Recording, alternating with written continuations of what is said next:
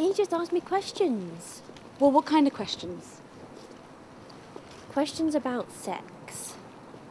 Well, like, what did he ask you exactly? Well, like, I don't want to tell you exactly. Oh, so you'll let a complete stranger record your sexual life on tape, but you won't even tell your own sister? Apparently. Did he ask you to take your clothes off? Did he ask me to take my clothes off?